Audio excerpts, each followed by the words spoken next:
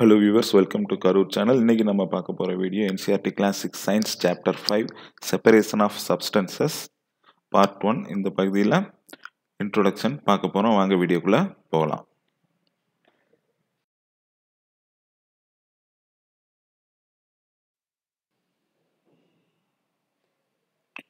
நம்ம நார்மலாக வீட்டில் பார்த்தீங்கன்னா நிறைய சப்ஸ்டன்சஸ், நிறைய பொருளில் ஒன்றுக்குள்ளே ஒன்று மிக்ஸ் ஆகிருக்கிறத பிரித்து எடுக்கிறத பார்த்துருப்போம். உதாரணத்துக்கு அரிசியிலேருந்து கல் எடுத்திருப்போம். அதே போல் டீ போடும்போது அந்த தேயிலை இலையோ இல்லை அந்த தேயிலை பவுடரோ டீ போடுறதுக்கு நல்லா பாயில் பண்ணதுக்கு அப்புறம் அதை வந்து வடிகட்டுவோம். ஸோ அது ஒரு செப்பரேஷன். டீ பண்ணும்போது அந்த வடிகட்டினதுக்கப்புறம் இருக்கிறத ஃபில்டரான லிக்விடை நம்ம டீயாக யூஸ் பண்ணி குடிச்சிடுவோம். அதே போல் அந்த வடிகட்டினதை வந்து டிஸ்கார்ட் பண்ணிடுவோம், தூக்கி எறிஞ்சிடுவோம். ஸோ இது ஒரு விதமான செப்பரேஷன். அதே போல் கிரெயின்ஸ், தானியங்கள், இப்போ நம்ம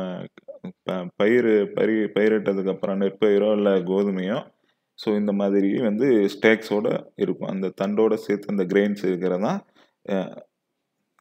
ஸோ அந்த தண்டுக்கு பேர் தான் வந்து ஸ்டாக்ஸ். ஸோ அதுலேருந்து கிரெயின்ஸை இந்த மாதிரி பிரித்து எடுக்கணும். ஸோ அதுக்கு என்ன பண்ணுவாங்கன்னா இந்த மாதிரி த்ரெஸ்ஸிங் பண்ணுவாங்க.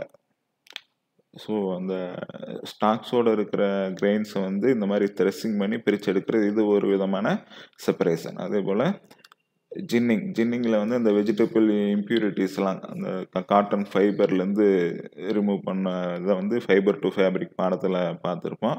ஃபைபர்லேருந்து அந்த இம்ப்யூரிட்டிஸை ரிமூவ் பண்ணுறது அது ஒரு விதமான செப்பரேஷன். அதுக்கு பேர் ஜின்னிங் அப்படிங்கிறத பார்த்துருப்போம்.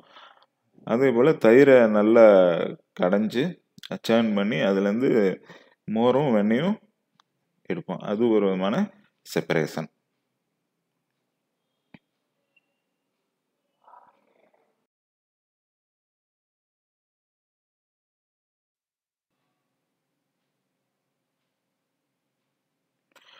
அடுத்து நீங்கள் விதவிதமான சாப்பாடு சாப்பிடுவீங்க. இப்போ நீங்கள் சாப்பாட்டில் வந்து மிளகா இருந்துச்சுன்னா அதை நீங்கள் பிரித்து எடுத்துட்டு சாப்பாடை சாப்பிடுவீங்க. அது ஒரு விதமான செப்பரேஷன், மிளகாயை மட்டும் பிரித்து எடுக்கிறது.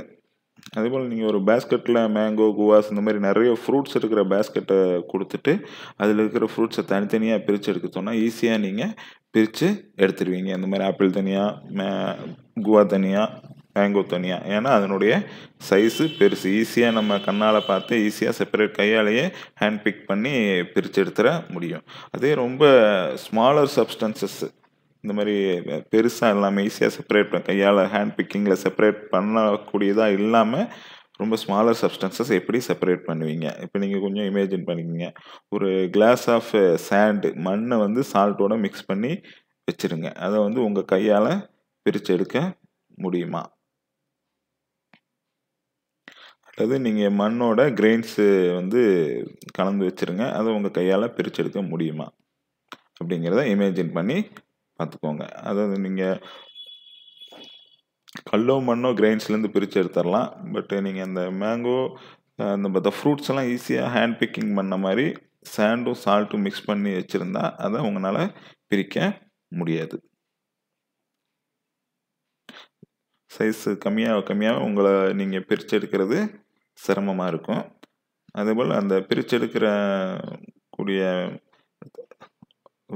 மெத்தடு பார்த்தீங்கன்னா சைஸ் கம்மியாகவும் அதனுடைய ப்ராப்பர்ட்டிக்கு தகுந்த மாதிரியும் சேஞ்ச் ஆகும். ஸோ பெரிய பார்ட்டிகிள்ஸ்லாம் ஈஸியாக செப்பரேட் பண்ண முடியும். சின்னதாக போக போக டிஃபிகல்ட்டாக இருக்கும் செப்பரேஷன்.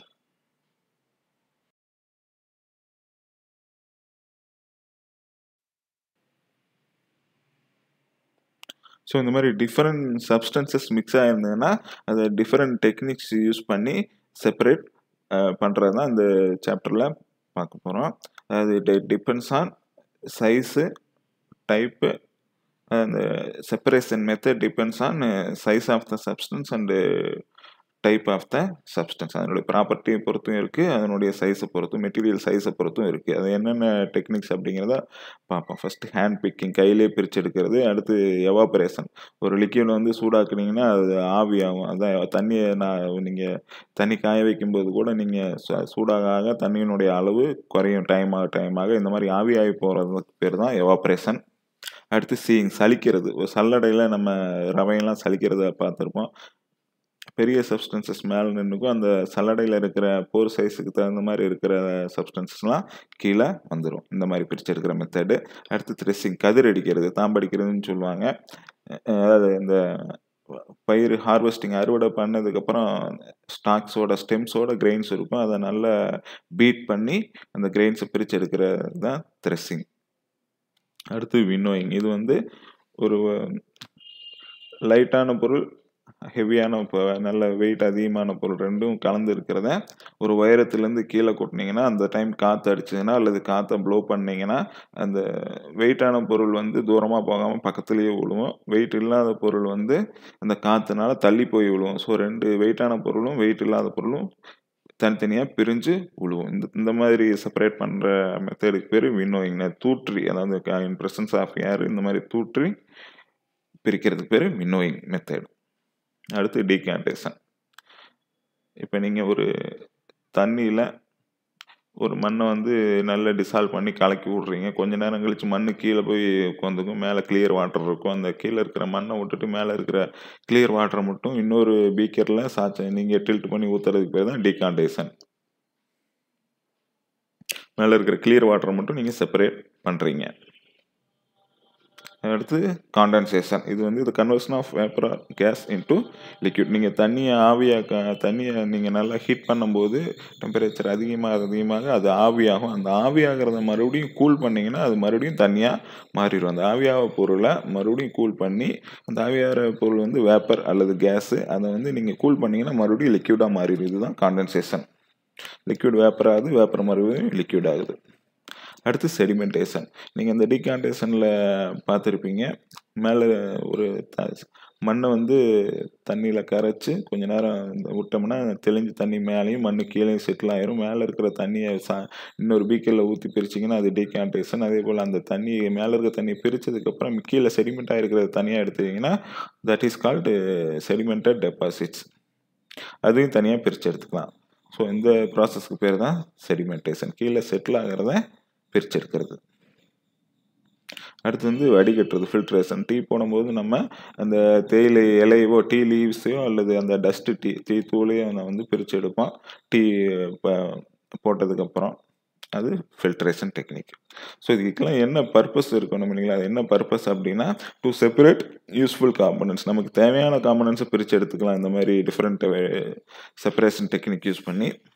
அல்லது இம்ப்யூரிட்டிஸ் அல்லது ஹார்ம்ஃபுல் காம்பனன்ட்ஸை ரிமூவ் பண்ணிடலாம். தேவையான பொருளை வச்சுட்டு இன்னும் மற்ற தேவையில்லாத பொருளை ரிமூவ் பண்ணலாம். அல்லது ரிமூவ் நான் யூஸ்ஃபுல் காம்பனன்ட்ஸ், தேவையில்லாத பொருளை ரிமூவ் பண்ணிக்கலாம். எதனால சொல்லணும்னா, ஒன்று வந்து பிரிச்செடுக்கிற ரெண்டுமே யூஸ்ஃபுல்லாக இருக்கலாம். சில இதில் பிரிச்செடுத்ததில் ஒன்று வந்து யூஸ்ஃபுல்லாக இருக்கும், ஒன்று தேவையில்லாததாக இருக்கும்.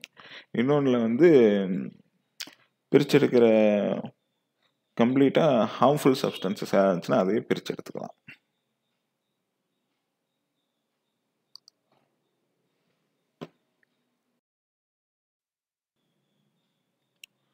ஸோ இந்த மாதிரி டிஃப்ரெண்ட் டெக்னிக்ஸை தனித்தனியாக ஒவ்வொரு வீடியோலையும் பார்க்க போகிறோம். So now we came to the end of Class 6 separation of substances Part 1. என்னுடைய கண்டினியூட்டியாக அடுத்த வீடியோவில் பார்க்கலாம். நன்றி, வாழ்க வளமுடன்.